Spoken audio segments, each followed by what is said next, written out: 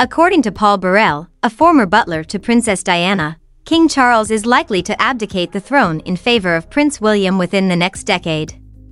Paul, who served Diana from 1987 until her tragic passing in 1997, shared his insights with Slingo, suggesting that Charles, at 75, might be planning to step down as monarch, emulating the precedent set by Queen Margrethe of Denmark. "I think it will happen in this country.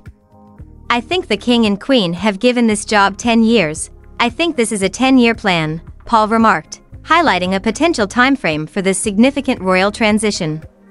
He further speculated that Charles is buying time with a 10-year plan that will eventually lead to his abdication. The "I'm a celebrity" star expressed his belief that the notion of a monarch relinquishing the throne to their heir is becoming more acceptable across Europe, and he anticipates Charles will follow suit.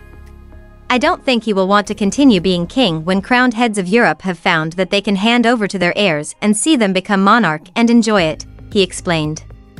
Unlike Queen Elizabeth II, who was dedicated to serving as monarch for her entire life, this suggests Charles might choose a different path. The Queen would never have done that because she came from a different generation. Her entire life was molded around being a monarch.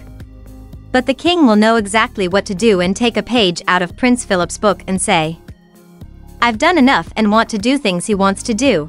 Paul also touched on the significance of Prince William's eventual ascension to the throne, noting it would complete the circle that Princess Diana's son would become king, which he believes the country will embrace.